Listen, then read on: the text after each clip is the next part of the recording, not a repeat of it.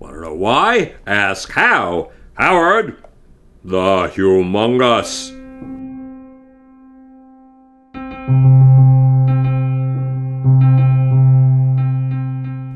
I'm sitting here in New York City, and we're in the midst of one of the most famous mayoral races in the country. I mean, remember, we have Anthony Weiner, who not only waved his dick around before the race and caused a major scandal, he also went on television and promised he would never do it again, and then did it again with 6 women.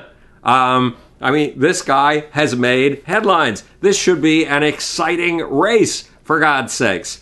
Well, my absentee ballot arrived yesterday, and I want to be a good citizen. I want to vote for one of these dickheads, if you'll excuse the expression.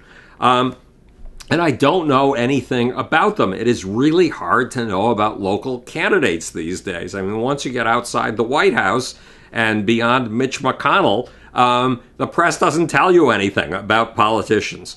So I went online to study my politicians. I did a Google. Well, this should work, right? And it turned out there was a New York Times guide to the candidates. Well, I read this studiously and methodically. I dedicated myself to this. I put 45 boring minutes into this process. And at the end of 45 minutes, I couldn't remember anything about any of the candidates aside from the fact that Anthony Weiner uses his sexual organ in strange ways, and maybe not so strange. Most of the people in this audience have probably done something of the sort at one time or another. Let's confess, boys and girls. But, and the other thing that was highly memorable, there were 2 other things that were highly memorable. Christine O'Connell, I think her name is, she's Mayor Bloomberg's favorite, talked about her wife. Her wife?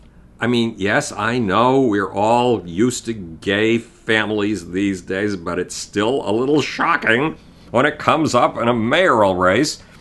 And there's an Asian candidate. Asian, I mean, just think of our stereotypes of Asian. This means the guy is dedicated and smart.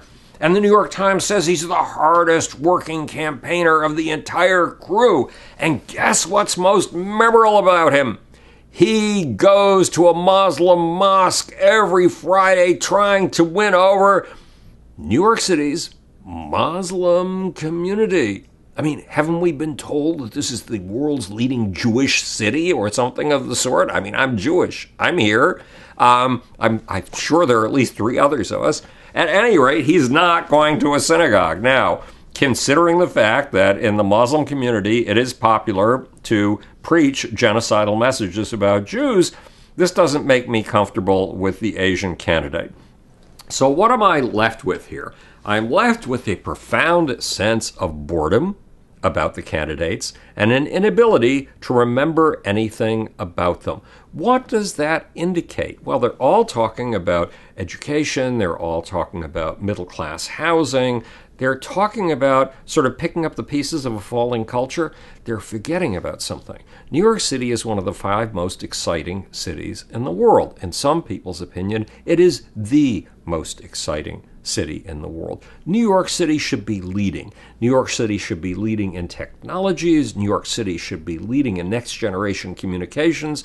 New York City should be leading in education. New York City should be leading in public transportation. New York City should be beyond the cutting edge of exciting in everything it does.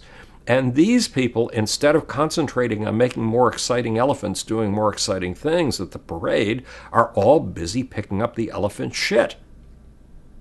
Is that what politicians are about? Picking up after our past? Or are they about seeing a future and taking us into it, guiding us into it with excitement, getting us to see something around the corner that does not yet exist and motivating us to achieve it? Not a single candidate is guiding us into an exciting, exhilarating, amazing future. And that's true of most American politics today. Too many people are picking up the elephant shit when they should be imagining entirely new forms of elephants. Or, if you're a Democrat like me, donkeys.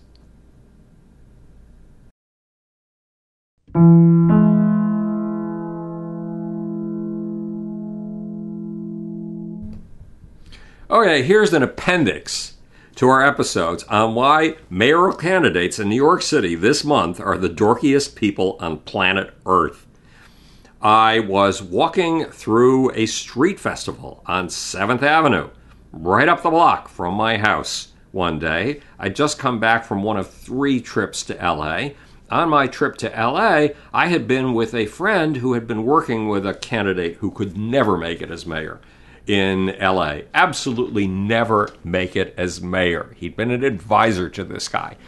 And guess what? The candidate won. And my friend was explaining to me about how he wanted to make New York the leading, or he wanted to make LA the leading city of the world in a bunch of categories. And I said, wait a minute. Don't you just do that on your own? Let me get New York into this competition. Let me get New York to race with you to see who can be number 1 in 3 basic categories. You tell me you've got your mayor on board for this. I'll go to my mayor and get him on board to get into this race. Makes sense, right? So I ran into Sal Albanese, who is running for mayor, and wanted to hand me his card and shake my hand and have a brief conversation. And he would have kissed my baby if I'd had a baby. I didn't have one. The poor man was bereft, unable to kiss anything. Thank God. And I said, Sal, I just ran into this guy, a friend, who's consulting with the mayor of LA, and I proposed this idea, and why don't we do this together? Unfortunately, even having gotten that far, and I could probably get Sal Albanese on the phone if I tried, Sal Albanese, in a debate I watched this morning between the mayoral candidates, Sal's a nice guy. I can tell you that from having met him. At least he pretends to be a nice guy very effectively. And yet, Sal was the most boring of the candidates on stage. He couldn't hold anybody's attention for more than a second and a half. Calling Sal would be a waste of time. Sal's not going to, unfortunately, win this election, and he's probably sweet as can be. If one of these dumb mayoral candidates, these people who are boring on a plate, these people, a flounder is more interesting. Believe me, if only one of them got into racing with LA to be the world's leading techno city with the greatest Wi-Fi connections in the world and a few other hotshot items like that you could get Google and its founders to get along with in a second and a half, hey, we'd have a mayoral race. Wow, this would be politics. We'd have somebody to vote for. But no, our candidates want to compete with sleeping pills. And here's the problem, ladies and gentlemen. We have a presidential race coming up in roughly 2 years. Are we going to have candidates who look into the future and see what America could be 2 years from now, 10 years from now, 20 years from now?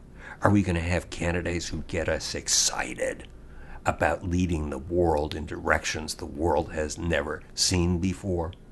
Or are we going to have Sominex on a stick?